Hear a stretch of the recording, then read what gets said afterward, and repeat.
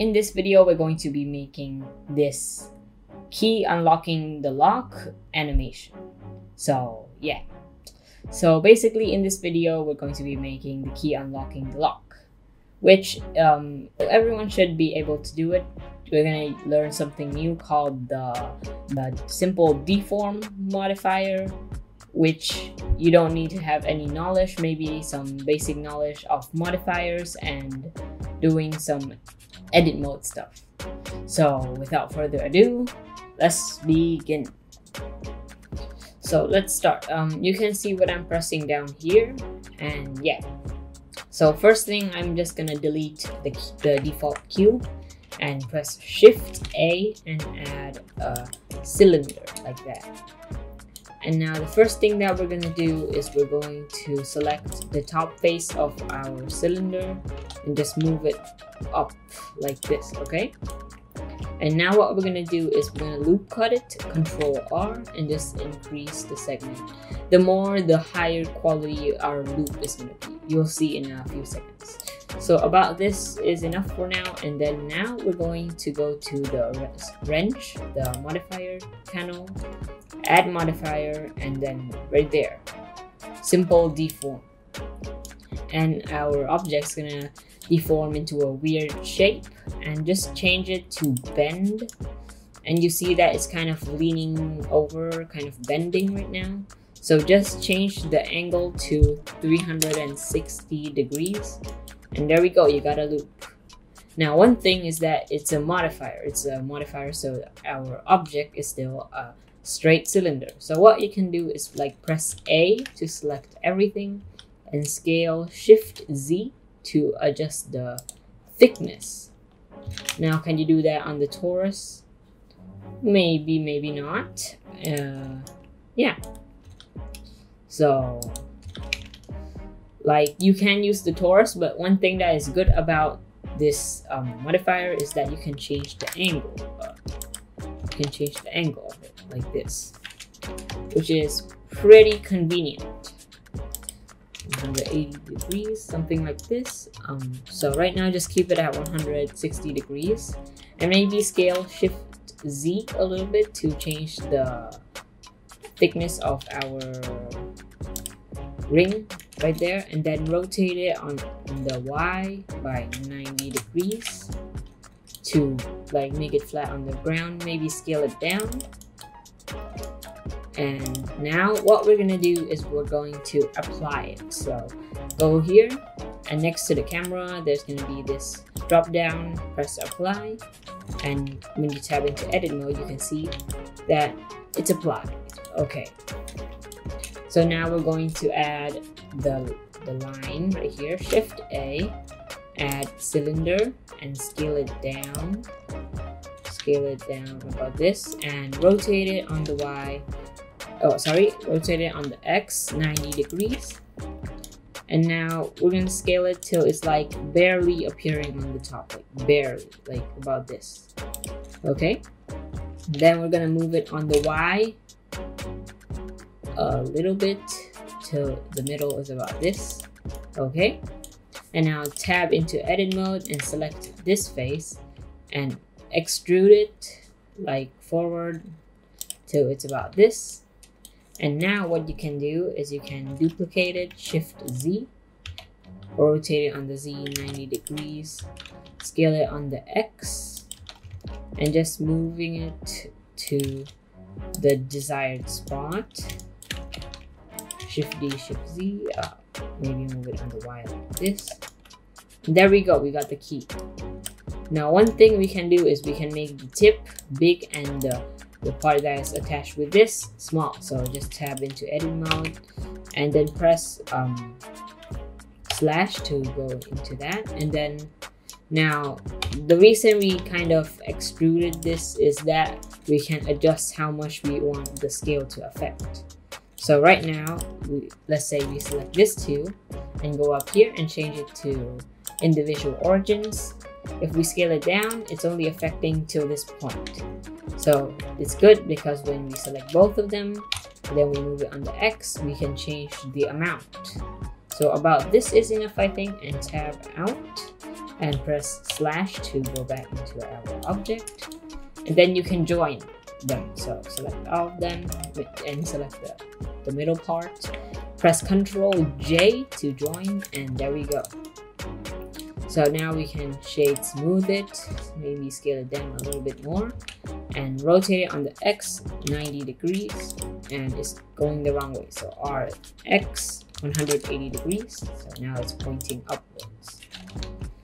So next we're going to be adding the lock. So Shift A, the body of it is going to be a cube like this. Yeah. But about this, and maybe a little bit more thickness. Okay. And we're going to add a cylinder, scale it down and move it up. Scale it down a little bit like this. So we got like the area that the key is gonna go in. Now, one thing is that I will not be making the keyhole for this video, but there will be another video about making keyholes. So yeah, actually there could be like more videos of making keys as well, but for the sake of this video, we're just gonna do this first. So now we're also gonna do the deform for the lock. So Shift A, add a cylinder, and now one thing that we're gonna do is slash into edit mode. Don't scale it. Don't scale it. Tab into edit mode, and it should be selected all, and then move it up on the Z by 1 like this, and there we go. So the origin is at the bottom like this. So do the same thing. Extrude. GZ. Move it up, and then loop cut. Increase the segments, right click to put it in the middle, and then just add the simple deform, and then change from the type twist to bend, and now it's kind of leaning, and change it to 180 degrees, and now there we go. Now one thing is that the keys are kind of going up first, then it like touches each other. It's not going like this directly. So there are two ways we can do this. We can apply it first and then we can extrude it out, or there's another way, is that we go into edit mode and we select like the middle parts. Yeah, that's the middle, and then just turning on this proportional edit, increase maybe the size of the affection, and then just moving it on the Y like this. Which it kind of works, but I feel like just applying it and then extruding it later works better. So let's just do it. Drop down, apply. Now tab into edit mode and select the bottom here. Extrude it like this, and then one side we're gonna move it up a little bit. Oh, don't forget to turn on proportional edit. Okay, so now shade smooth and slash out, and it's gonna be pretty big.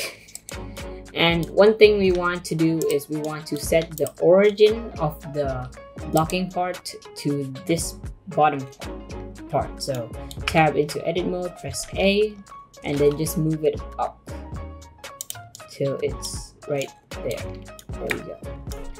So the origin is at the bottom of the lock.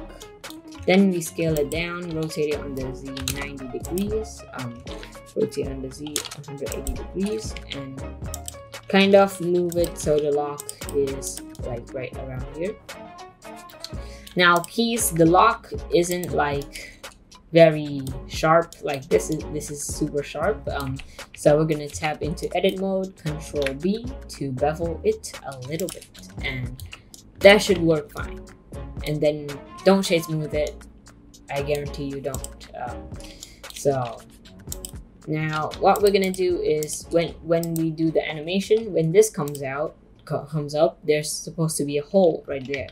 So we need to do a Boolean modifier. So select the lock, add modifier Boolean, and make sure it's difference, and use this suction thing and select our lock area, and then apply it. And when you go into edit mode, maybe hide this first. When you go into edit mode, there we go. So now alternate H to unhide, and see, when you shade smooth, this ugly line is gonna appear. So I guarantee, like, please don't do it, it's not worth it. So now, as I said again, if you want to make the keyhole, there will be a separate video of making keyholes, hopefully. So now we're gonna add the colors. So go into material preview and just add the color as usual. Let's say this one, new, make it like yellowish, and then increase the metallic to like 1, lower the roughness a little bit, and yeah. And then now the top lock part, we're gonna make it silver-ish, so not too silver or else it'll be black, and just increase the metallic like that, lower the roughness. And this bottom one, we're gonna change it to the same one as the lock, like that. And for the last one, new, and we're just gonna make it gold because this one's kind of like a little bit more rough. So increase the metallic, like lower the roughness more than this one, or you can make it maybe silver if you want. Yeah.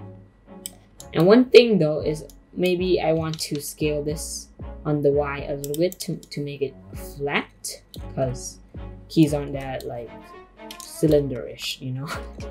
So now let's do the animation. So first thing first, we're going to join these two, so the bottom part and the body. So select the bottom part first, then the body part last, and press Ctrl J. And now increase like right here and drag the timeline up, and you see this dot right here, on the left, turn it on, and then you're ready to go. So first thing first, make sure your mouse is in the viewport, right here, and press I and insert location and rotation. And then this is where it stays, and move your this blue thing to like 20, and now you can move it up like this until it's inside. Now there's no keyhole, but we're not going to see it. If you want to have a keyhole, I will hopefully make a video of making a keyhole. So now you see that when you slide right here, it's going up. So it's basically this blue circle that we clicked is whatever like movement or things that we change, it will create a keyframe for it. So like this, there we go. So now go to like frame 40 and then rotate it on the Z 180 degrees like this. And then now if we press the space bar to run the animation, there we go. And go to like 50 and select the lock, and like at 40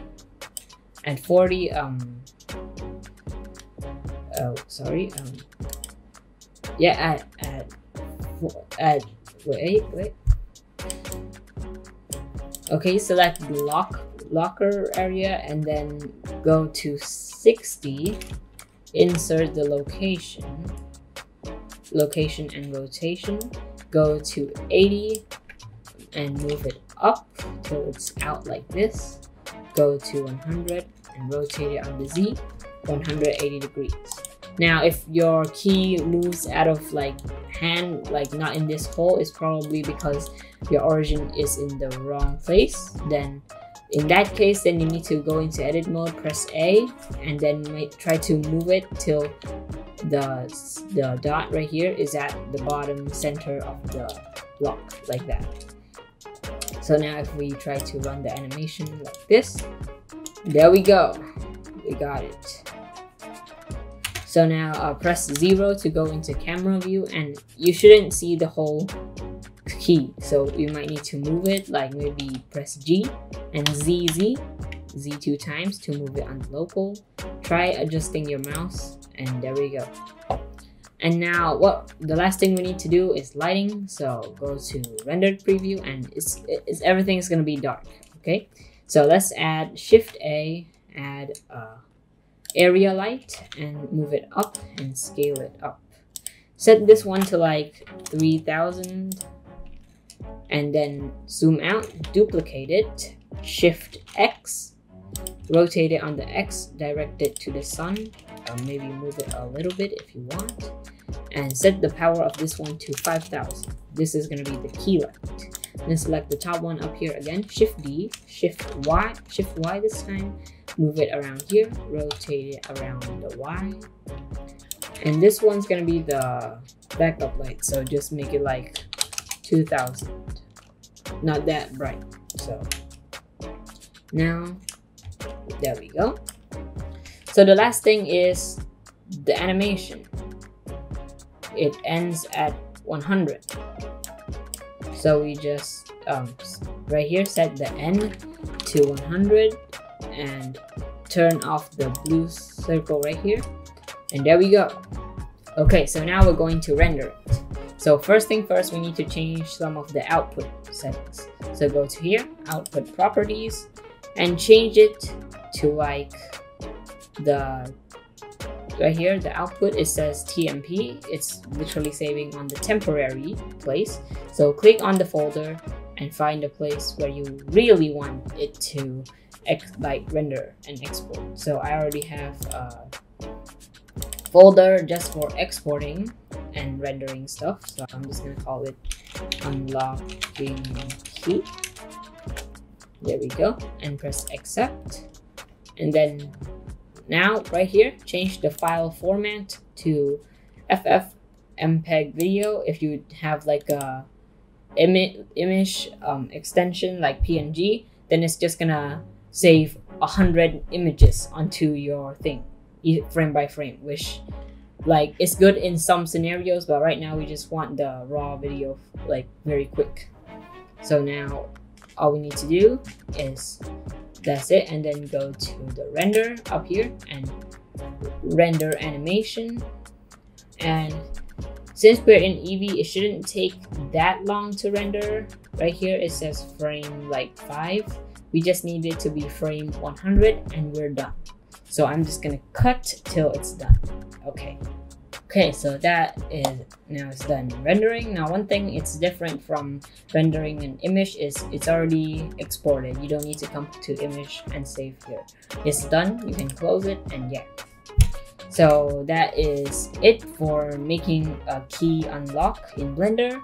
Now as I said, for the third time, I am going to make a keyhole video as well. So stay tuned for that, subscribe, and I'll see you soon. Bye bye.